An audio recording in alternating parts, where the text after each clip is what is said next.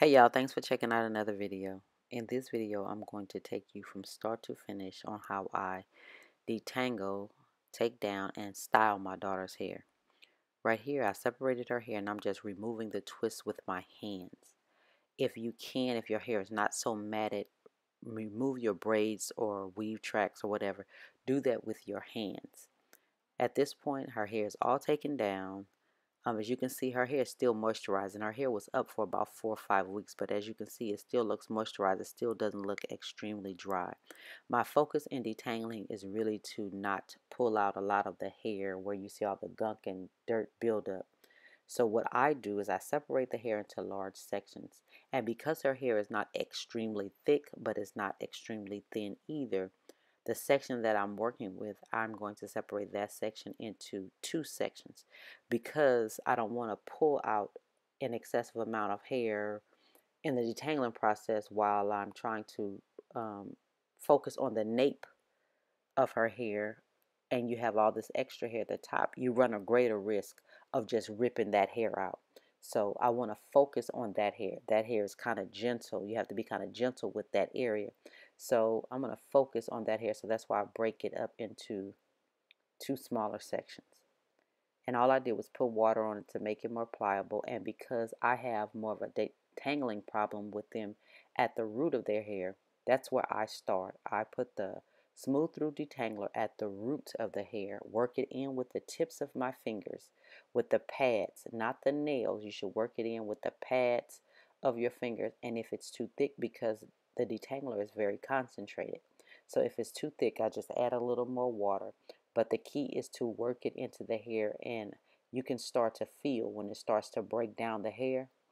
So at that point, you will start detangling. But now I want to make sure that all of her strands are coated. That's very important because when you coat all the strands, you protect the strands from not being ripped out because there's a glide that protects the strands from being ripped out. So that's what I try and do here. I make sure that all of her hair is coated. So where I can see her hair is black, I try and add detangler again with the pads of my fingers, not with the nail. So please don't scratch your scalp.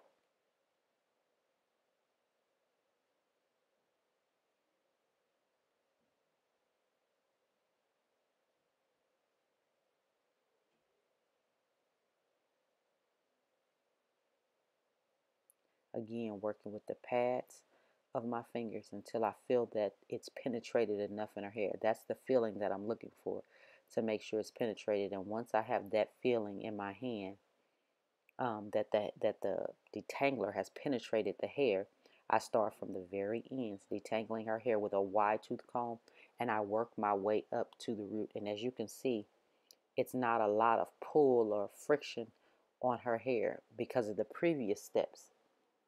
I took her hair loose with my hands, which cut down on a lot of tangling. And also, I coated her hair very well, which cuts down on a lot of tangling.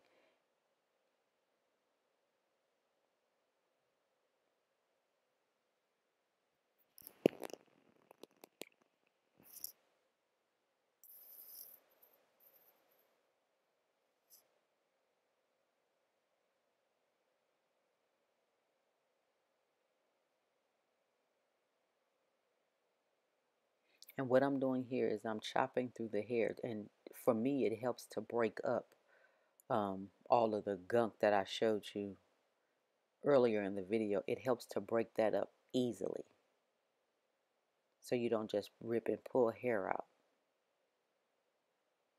And as you can see, she's falling asleep. You can look at her eyes and tell that her eyes are closed. She's falling asleep. And this is the child that is extremely tender-headed. She is one of the daughters that I created the detangler for, because it was a nightmare detangling her hair. So when I watch these videos and in the editing process, and I look back and I see her eyes closed, it's just touching to me.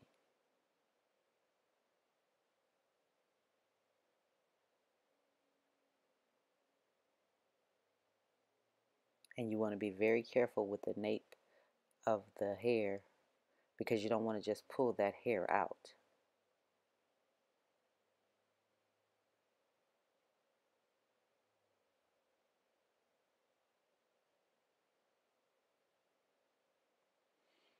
And what I usually do is I comb from every angle to make sure the hair is detangled.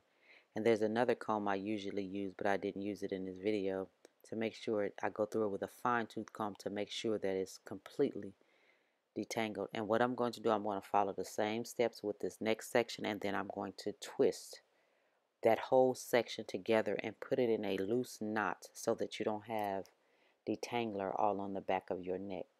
And once that is finished, I'm going to wash her hair with the twists in. I'm going to take the knots loose, but I'm going to wash her hair with the twists in her hair. That is another step that cuts down on detangling. As you can see here, I finished with the last set, and we're going to go and shampoo her hair. At this point, her hair has been shampooed. I put the same detangler on her hair as a conditioner. It's formulated to be a conditioner. She's going to sit under the hooded dryer for 20 minutes on medium heat. And then we're going to rinse her hair in cool water, blow dry, and then we're going to flat iron her hair.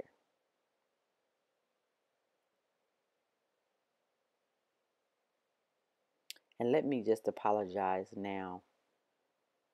The lighting, I had my blinds open and the sun kept going in and out, so you can't really see the shine and how her hair is flat ironed. But I inserted a clip up close. I closed the blinds and inserted a clip for you to see what her hair actually looked like. You can't get the gist of it with the natural light, and see like now how the sun changes the angle, and you can see a little bit more of the shine now. That's what was happening. The sun would go in and out.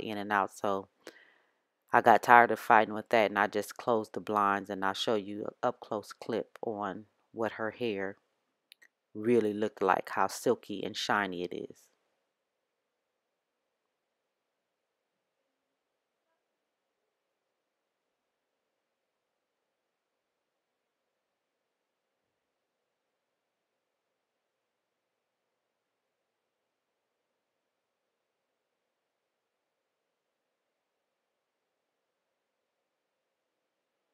Now that's what her hair really looked like once I closed the blind.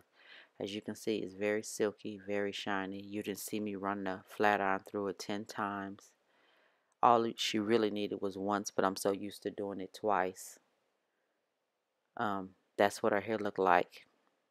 That's what her hair looked like after we had finished flat ironing it. And let me just say, we have a running, I guess you can call it challenge in the house, that who can keep their hair straight the longest.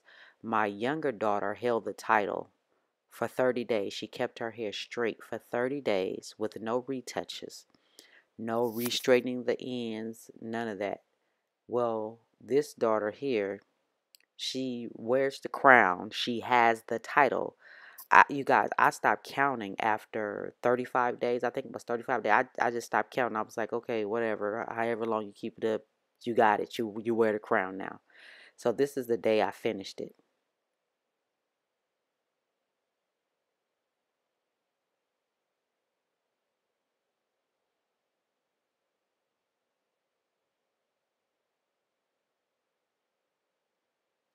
And I just want to let you guys know that I don't use any oils. These are up close shots.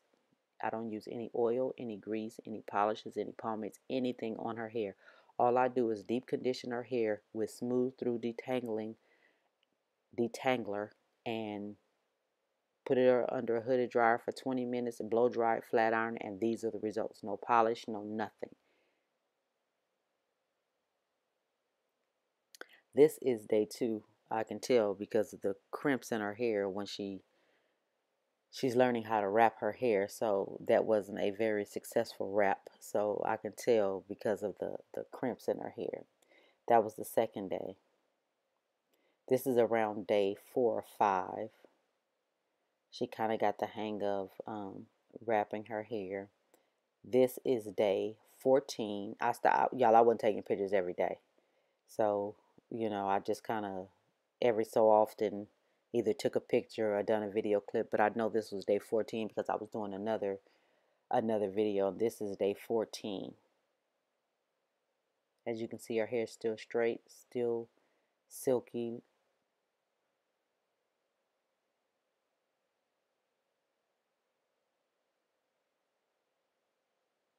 And I don't put any oil or anything on their hair. None of that. I don't need it. So I don't put any oils or pomades or polishes or anything. I don't put anything on their hair.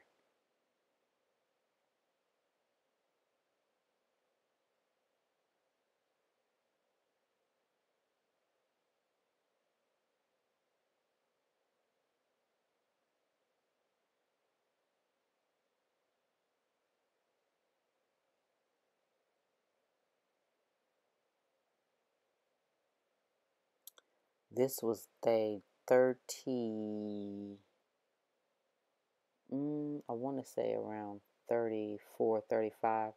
I was going to put her hair in a different style just to do something with it because she got tired of wearing it just flat and straight. And she told me, she was like, Mama, I'm so over this hair. I'm ready to have my curls back. And I was like, I'm so over it too. So we didn't even style it. We just put it back in a ponytail. And a few days after that, we washed it. So that was it. If you have any questions, leave them in the comments below. Thanks for watching. Please share this video, rate, comment, and subscribe. Thanks a lot. I'll talk to you in the next video.